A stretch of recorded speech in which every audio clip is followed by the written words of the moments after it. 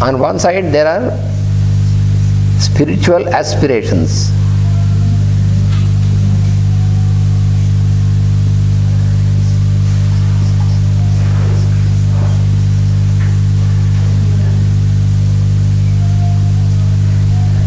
And on the other side,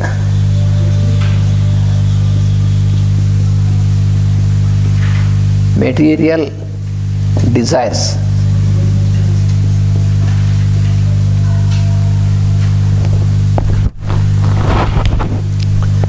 What are the minimum needs?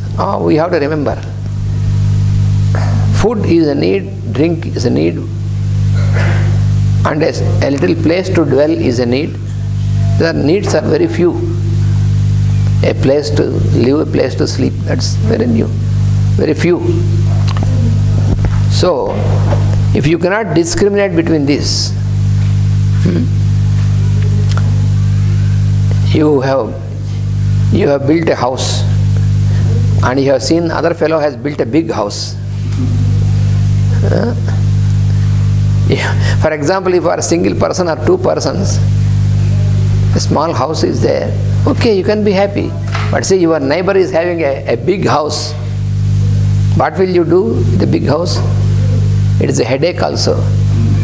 Every day it takes such a long time to keep all these things and keep cleaning and all these. If there are only one or two persons in a big house, it is not a wise thing. It is not practical. The house hates them. Yes. So it is a persistent fight between these two things. These are two opposite things: spiritual aspirations and material desires. So a persistent fight between man's spiritual aspirations and his material desires, between soul and the physical body, emotional and mental aspects of the bodily personality, is God-given end of great significance and importance, being the governing factors in our spiritual evolution. So, in our spiritual evolution, these are not, as such, they are not obstacles, but how we react to them that creates the obstacle. Where people misunderstand is that, oh, these are all the worldly things are obstacles. They are not by themselves, they have nothing to do with you. How you make use of this, how your mind reacts, that makes all these things. It is properly evaluated as a spiritual necessity, as an instrument. Our body is telling about our body. It is properly evaluated as a spiritual necessity. Why should we have a body? Some people think that if we are spirit, why we should have a body? If we are a soul, it is true that everyone is a soul, but it is also true that he should have a body. What for? If you have to make any progress in your journey of the soul, you need the body. That is what the masters and what the scriptures tell us. Your body is a fundamental instrument given to you for a practice for your progression, for your progress. Without body, there is no progress. Some people think that after coming out of body, we are going here and there and we have good progress. There is no, that is all false. Very clearly, Lord has given Bhagavad Gita, when you leave the body, you have to wait until you get another body to make further progress. In between, there is no progress at all, because you have no instrument. So never think that this physical body is useless, only soul is important. That means you don't know what is soul. If somebody thinks like that, soul is very important, body is of no importance. If it is of no importance, why God has given you this? He must be a fool.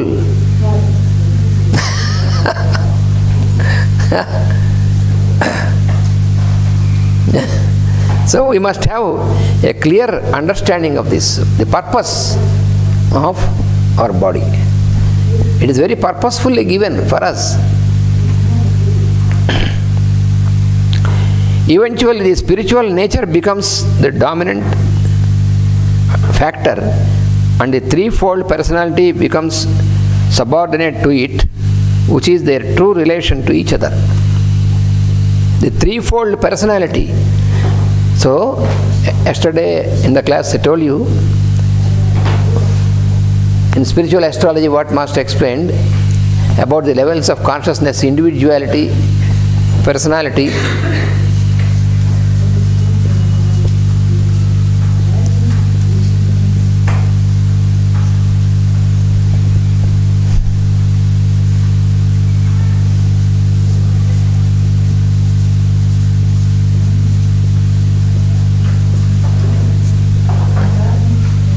And then soul experience.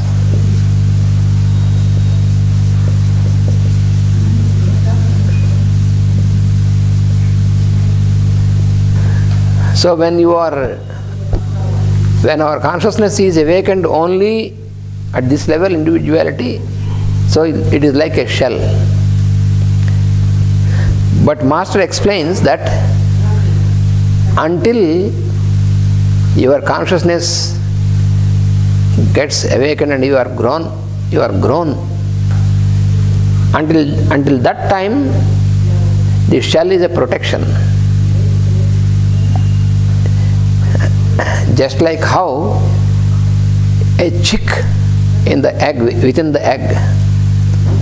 So the shell of the egg is a protection to the chick until the embryo grows into a chick. Until then it is a protection. But after the embryo has grown into a chick, fully grown, then this shell is not a protection anymore. It is obstruction. You have to come out of it. So when it is grown, then the chick makes knocks, and then when this knock is listened, the mother hen listens to this knock, it breaks the shell. This is the best example. Is the best example for the process between the guru and the disciple. When the disciple grows into this and gets ready, then the guru recognizes and he breaks. He helps the disciple to break these shells. So the shell of individuality is broken, then you come out and then get into personality level. So this is another shell, as I told you. This is also a shell. And after some births of development, then this is also broken and then you get into the soul experience. That is the real existence. So therefore, this personality should be subordinated to the soul.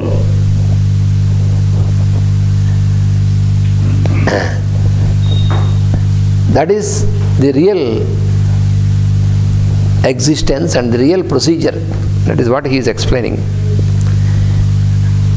The threefold personality becomes subordinated to the soul, which is their true relation to each other. It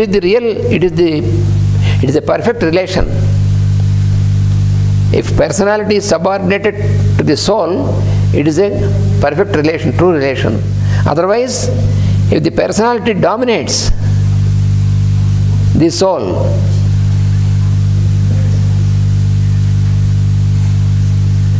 when the personality dominates the soul, then what happens? We cannot experience the real happiness. That is there lies the problem. Why we cannot be happy? Because in the average human being who has not entered into the path, then when we do not make any effort, and then our soul is dominated by personality aspect. Then you are disturbed by everything. you cannot experience happiness. Happiness is the real expression of soul. Happiness does not belong to the lower levels. Happiness is the experience of soul. But since your personality dominates soul, you cannot experience happiness. In the name of happiness, we do so many things. But that is not happiness. The physical conveniences, inconveniences, all this we misunderstand to be. When it is very hot, if we have air conditioning, then you say, now I am happy because there is air conditioning. We put on air conditioning machine and you feel happy. Okay. So now you record it. Now, do you accept that it is happy? Yes, this is happiness. You record your word and then wait until winter is there. When it is very cold, you switch on this air conditioner. No. Why? Now it is very cold. So therefore, you switch on the heater. And now when it is hot, then you say, now I am happy. But you said you feel happy when you have the cooling machine on. Now you say you are happy because now warming machine is on. So your measure of happiness is completely, it has no basis. So it is changeable. So real happiness is never changeable because it belongs to soul. So your impression of happiness, that is always changes. That is what the Lord says in Bhagavad Gita, pairs of opposites. Happiness and unhappiness, desire and hatred, sorrow and joy. So you are in between these two. Once this side, once this side. If you get what you want, what you desire, and you feel, if you do not get what you desire, once like this, once like this. If your personality is subordinated to the soul, then this will not happen. You will be always happy. That is what the Lord explains in the 12th chapter of Bhagavad Gita, which many times we have studied. The 12th chapter, Bhakti Yoga. Santushtat satatam yogi. Satatam means always. He is always, in any conditions, he is always happy. If today you have a good feast, okay. If tomorrow you have nothing to eat, only water to drink, then also he is happy. A real devotee, a real yogi is always happy in any condition. There is no complaining. For a yogi, for a devotee, there is no complaint at all. For a non-yogic person only, there is always complaints. Whatever is given to you, still it is complaints. That is the problem.